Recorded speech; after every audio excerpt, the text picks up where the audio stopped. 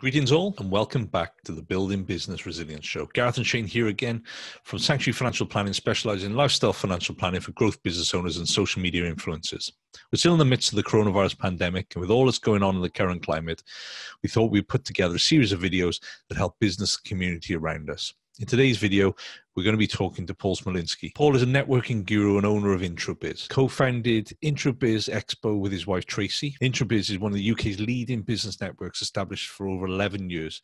They create and connect communities for global business opportunities by hosting over 80 business events and exhibitions across Wales, UK, Europe, and USA, connecting leading brands together online and offline. So without further ado, let's get into the video.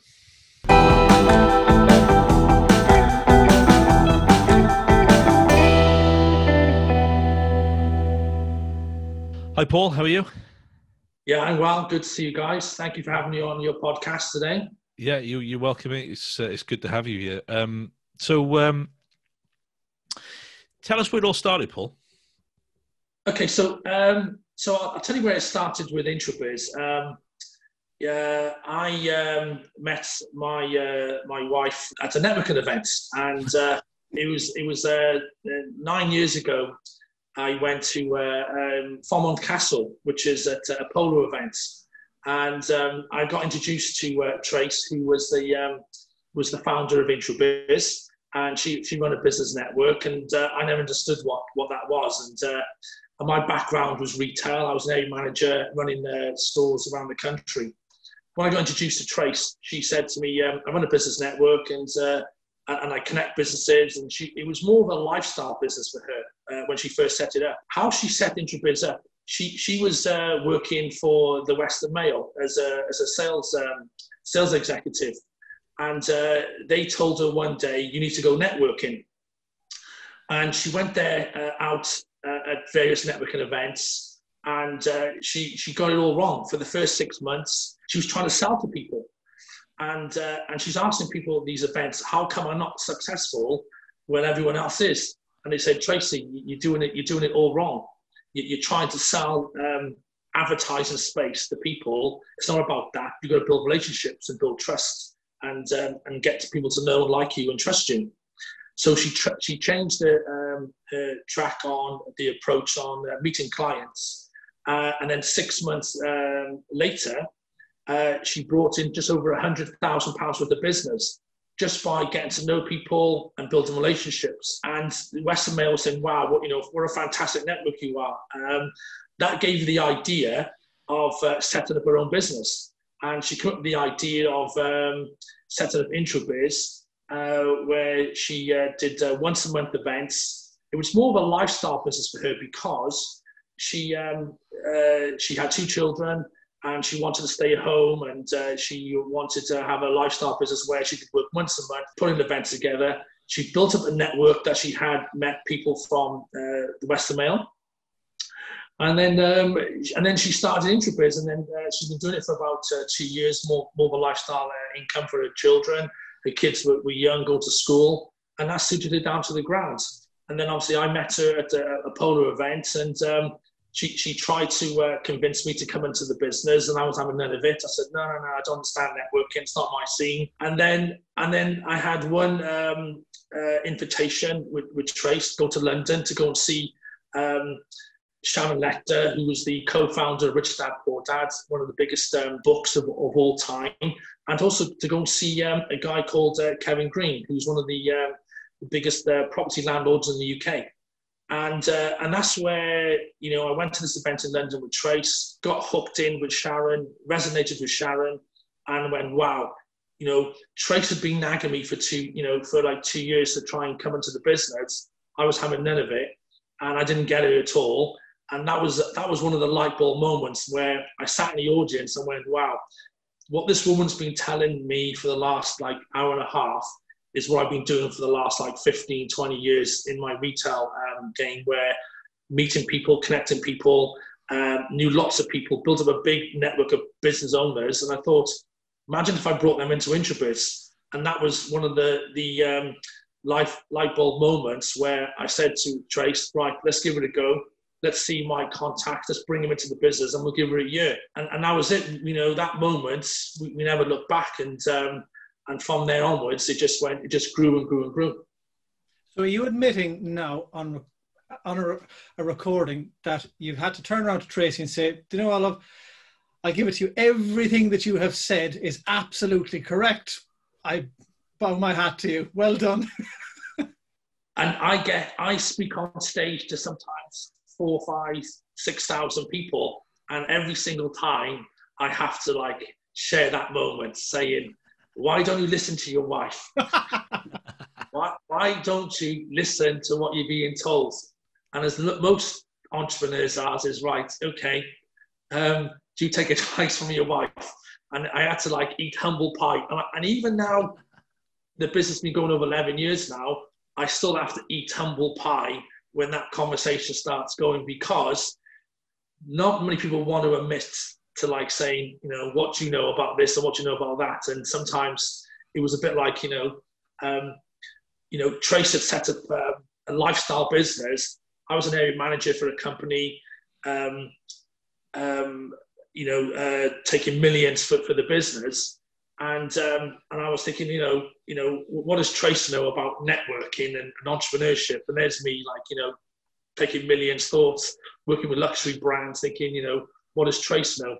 And it was one of those decisions where that until it's explained to you and then you actually see it and then you resonate with those people, it was a light bulb moment, and that was something that it stuck with you for the rest of your life. So I think it's just being open-minded and think of a different strategy on how it's come across, and that's where we it first took off really from me coming to the business, looking at strategies, and then we made sort of fundamental decisions in our business to sort of change. I have a question here now, and I'm not sure if it's going to be applicable to you or you need to grab Tracey because it might be for her. They say your network is your net worth. So how important is building your network in business?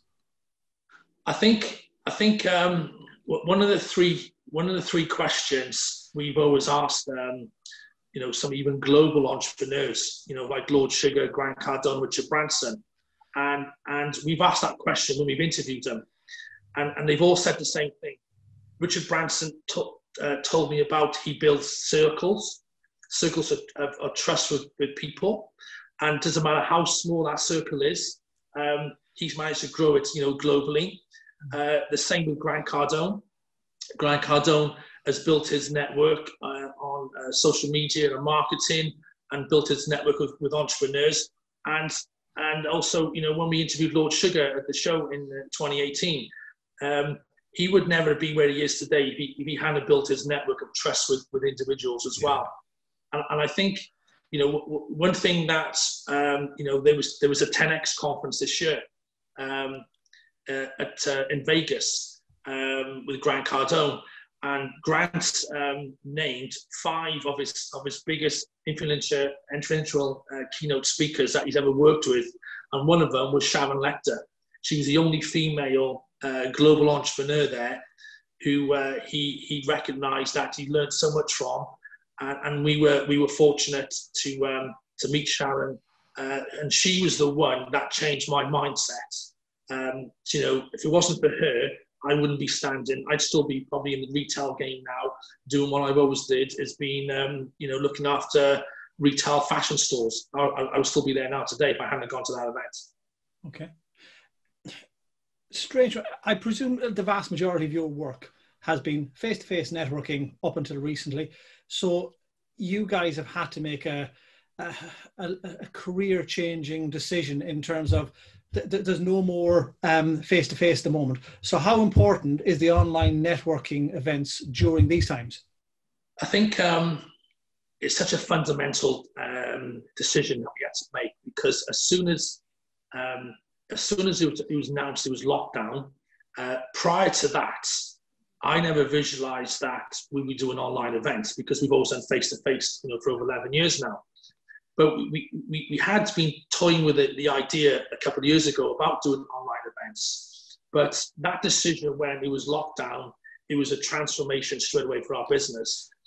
what we had to do is like, right, okay, how are we going to do this? How are we going to achieve this? And obviously, without Zoom, that's one of the biggest platforms we could have used. And I'll give an example. We tried to do online a couple of years ago, and it was a disaster event. It wasn't successful at all, and we had bad internet in our old house, and it kept failing, and the signal wasn't good at all there. So it just put us off, that whole experience. And we thought, oh, here we go again. Is this going to be the same? Because we had a bad experience. But you sort of learn from failure. And when you learn from failure, how to make it better? And obviously, what Zoom does now, we don't have that issue anymore. But since we've changed our business model to what we used to do before, we used to do like 3 events a month with 1 keynote speaker. And we'd average between 200 to 300 people at the events. And what we're getting now is that we've changed our model to 8 networking events a month, to 8 keynote speakers, meeting face-to-face online. And it's been a huge success. We've had over something like 430 companies join us in the last 5 weeks. And it's been a massive intake where what we're getting now is we're getting attraction from around the world.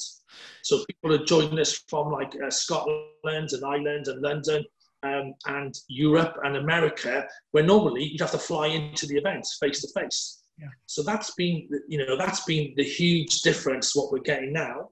Also, if we do go back to face-to-face events like next month or 6 months on the road, we'll still going to be doing online events, because I think it's a huge opportunity to meet people face-to-face and create new business opportunities by online. The world of online makes the world a smaller place, doesn't it? 100%. And you can see why, so many people now are doing Zoom events, and also it's more of a lifestyle. It's more lifestyle for people living, which is more beneficial more than anything. I think this will make some businesses pivot and hit markets they never did before.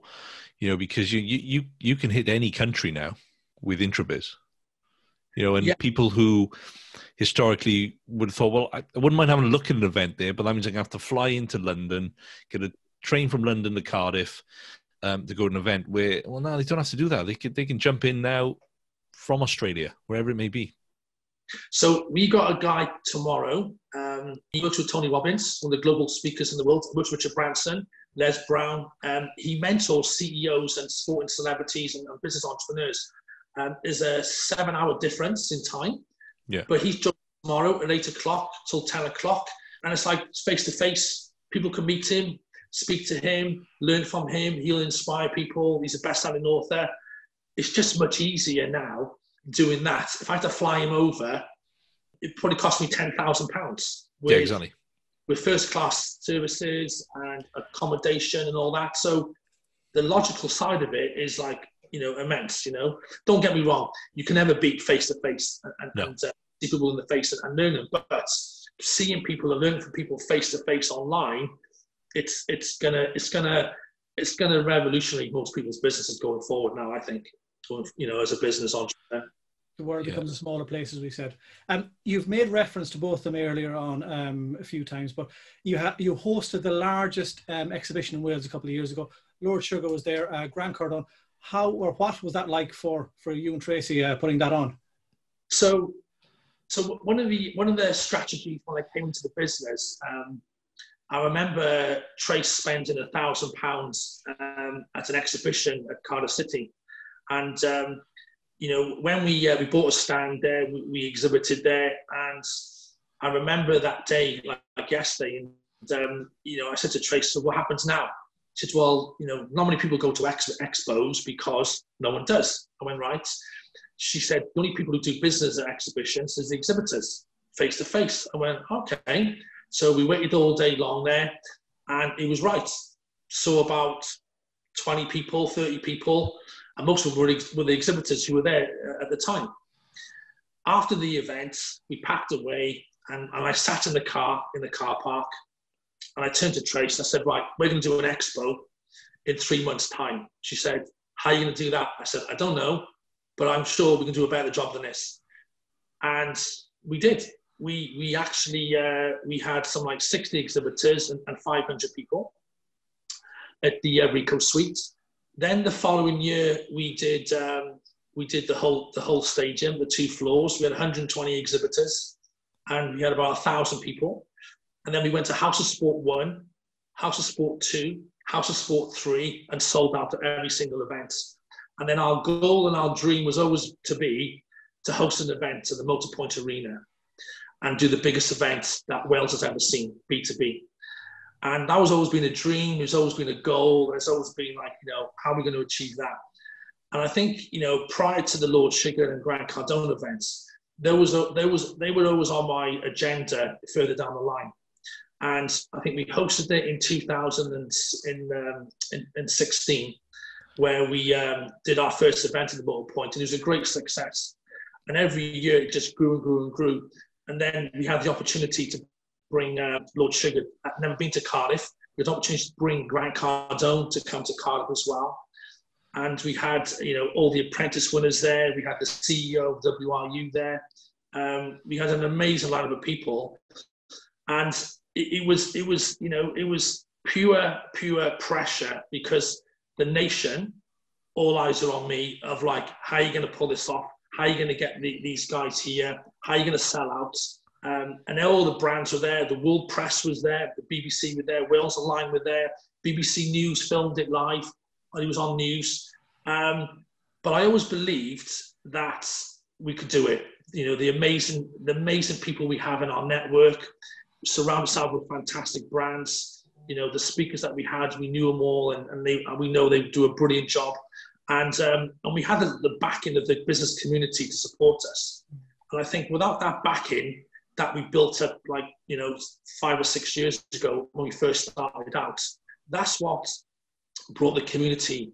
And I remember that decision when I told Tracey we're going to do an expo, and I got advice from about 5 or 6 business leaders in the community.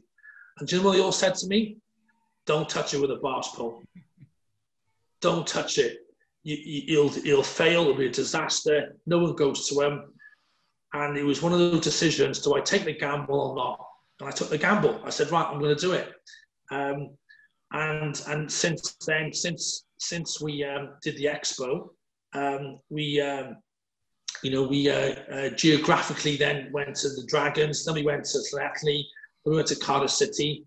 And now we're expanding the expo, further afield now, not just in the UK, but across Europe as well now. So we just sold a franchise this year in Sweden. So we're doing an expo in Sweden.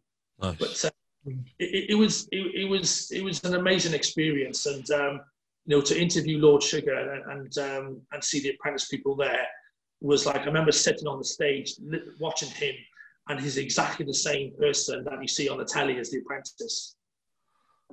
Brilliant. If there's a lot of new people going to a networking event, yours or others, what are the 3 key tips you could give them? I think one of the key things, for networking, I think, where these are the key areas that you should do, is that when you go to a networking event, always remember it's always about other people and not you, because you'll find a lot of people that go there are looking, what are you going to do for my business? What can you add value to? And what can you offer me just solely for me? And networking is all about 3 things. It's all about helping, supporting people, and giving back to people, right? Because it is a true saying, the more you help people, the more you'll get back. Okay. The second thing about networking is never judge a book by its cover. I've seen people turn up at events and turn back and say, there's no one in here I don't think is going to be suitable for me. And I've seen people do that. And I've been to an event where that's happened. And, and you never know who's in that audience, and you never know who you're talking to. And also, one of the tips, you never know who those people know to grow your business. And I think that the number one golden tip in networking that most people fail is the follow-up. It's a true saying, over 85% of people fail to follow up on networking events because they're afraid of rejection, we're afraid of not connecting, they're afraid of, will these guys get on with me or can I help them? If you follow up people and say, how can I help you? Then you'll see the massive return, when you go networking. And I think it's people's perception that, never be afraid, be always open-minded, but also be there about helping people and serving people, because if you do, the rewards are, phenomenal. Yeah, really helpful points there. Cheers for that, Paul. Last thing, how can people find you and find out more about you, Introbiz, Tracey, and your upcoming events and becoming members? So we host events twice a week now. So you can go to www.introbiz.co.uk and go to our events page. We have a list of all our upcoming events for this week and next week, and upcoming events in May and rest of the year. Also, we have our expos, which Cardiff City, the Dragons, and Swansea Guildhall this year, and also in Sweden. You can follow up with us on LinkedIn. Follow me on LinkedIn, and also Introbiz on Twitter and Instagram, and also on Facebook. And we're there just to help people. If you're looking to meet someone or meet a certain client or a business, we're here. We just love helping people, and to create opportunities for them to grow their businesses. And don't be afraid to reach out to us, and we would love to help you. Brilliant. Before we go, Paul, I realise Tracey has a book out. As you said before, you always have to listen to your good wife. I presume if you don't give it a plug, you could be in severe trouble. So can you give us the name, or do you even have it to hand there? Sure. Yeah. So the book, it's called Master Networking. Okay. The book here, How to Build a Business by Talking to People, and it's on Amazon. It's on our website. Have a look at it. It's been endorsed on the front cover by Sharon Lechter, co-founder of Rich Dad Poor Dad, and Sharon helped us write the book. Okay, and there were some brilliant tips on there about networking. So yeah, have a look at the book there. There's Mrs. Smo, and give it a big plug. And she tells you all the principles on the back as well about how to be the perfect networker as well. Perfect. Pardon the pun, but you're in the good books now in the house tonight because you plugged that. She's actually on her second book now. She's writing her second book. Wow.